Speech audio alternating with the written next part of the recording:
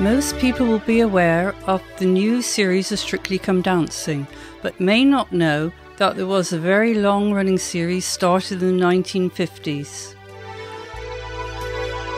This was a regional amateur knockout competition, and during the 1960s and 70s I danced for the West of England team in the formation section.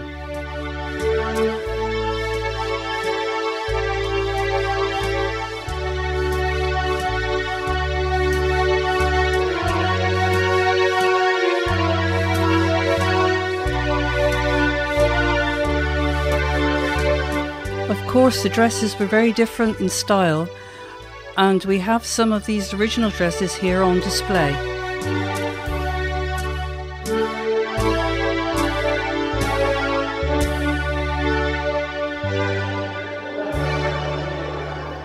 Here I am teaching one of the young people, Katie, some of the basic ballroom waltz steps.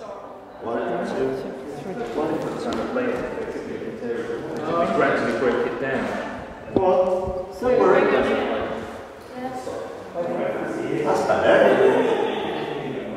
1, 2, 3. 1, 2, 3. 1, 2, 5. 1. Lovely. 2, 3. No. Now go the other way then now. Yeah. All it is just this. Just watch your legs. Yeah. Watch your legs.